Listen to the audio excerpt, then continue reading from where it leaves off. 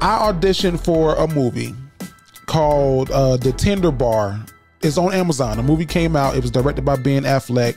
I think it was written by him too, or it was based off a book or something. I auditioned for that movie. I got a call back and I got placed on hold. And what placed on hold basically means is that the studio who's producing the movie, they are trying to figure out who they want to go with. But when I got placed on hold, my agent told me, hey, Jerry, it films in March, clear your March. In the event that they come back and say, we want Jerry, you got to be ready to go. So I did all that, right? So I'll be filming. If I would have got this role, I'm filming for a month. 30 days in Boston. Cool.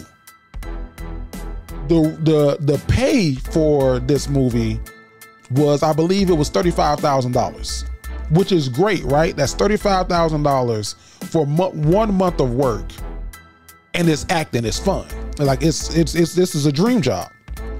Ultimately, I didn't get it. It went to someone else. He killed the role. It's like I said, it's on Amazon. You can go watch it, Amazon Prime. And that guy booked the role. I went back to my regular job. I never left my job. I stayed making my salary, which was more than the $35,000 that movie was paying. Not much more, but it was more at that time.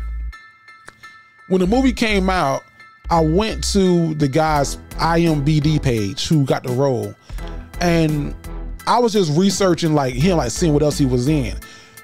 What I noticed was that movie was the only film credit he had for that year. That was it. So he booked that movie, which was a big production movie, a big studio behind it.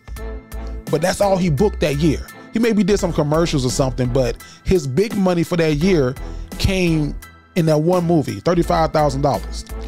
And he's not walking home with $35,000. He got to pay his agent between 10 to 15%. My agent takes 12. He got to pay his agent between 10 to 15%. And then he got to pay taxes. So he probably really walked home with $28,000, which in America, if you're making $28,000, you are low-key living below the poverty line. So if that's all he booked that year, he has to go get another job. So all actors are saying is pay us a wage that we can live off of.